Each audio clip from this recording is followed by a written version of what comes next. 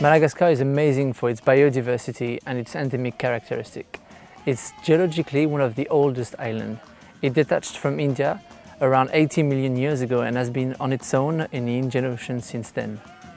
So we all have in mind the lemurs, the amphibians, reptiles and birds that inhabit this fascinating island.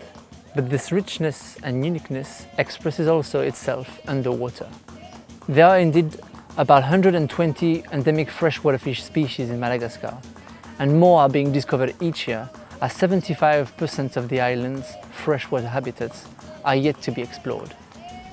ZSL is working in the northeast region of Madagascar as part of the freshwater fish conservation program called FishNet, which focuses on critically endangered species. This project takes place in a very remote location along the Mboa River, and it took us 4 days by car to arrive. There are 4 endemic fish species in this river, 2 of which are only found here, most notably the Mangarahara cichlid called the Jobamena by the local population. For this expedition, I'll be joined by Guy, our partner and local conservationist, who has dedicated 25 years of his life to the endemic freshwater fish species, and Aina, a researcher from the Animal Biology Department of the University of Antananarivo. We are going to walk the length of the Mboa River, and our mission is to gather as much data as possible. With the help of local fishermen, we will stop on a regular basis and set up sample sites, which will help us to assess the area of occupancy of each fish species and identify the threats they are under. We're hoping to have a better understanding of the situation and come up with solutions to secure the future of the species.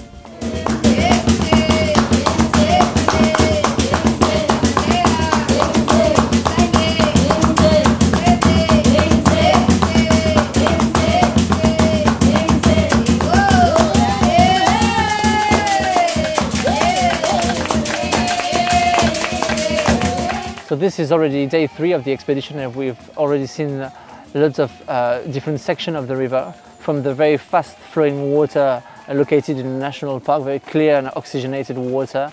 And now we are like very downstream after the village called Marotondrano, where the water isn't flowing that much because a major part of the water is being used by the local community for rice farming.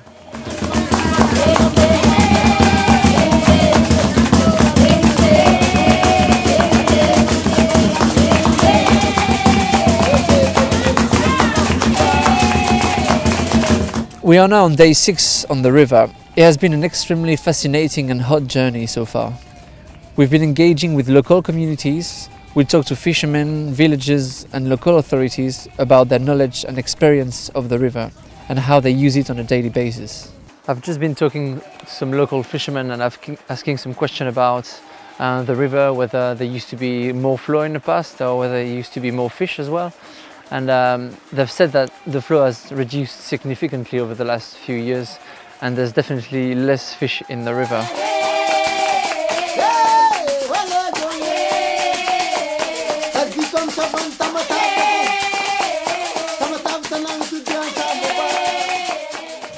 So this is the end of our amazing journey, and I'm standing right now in the place where the Mboa meets the Mangarahara River. And as you can see all around, there isn't that much water flowing in both rivers. The 4 endemic fish species that we were looking for are still present in the river, which is the great news.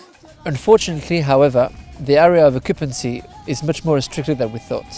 Sadly, the habitat is the perfect example of what freshwater ecosystems are facing across the world. Things like the construction of dams, the destructive fishing techniques, and the introduction of alien species are having a huge impact. We are nevertheless very positive, as the information gathered and the discussion we had with the local authorities brought to light some potential solutions to investigate. So this is about ZSL working to save critically endangered fish species, but it's also about collaborating with local communities to set up long-term plans that will benefit the livelihood and environment, as well as securing the future of their fish species.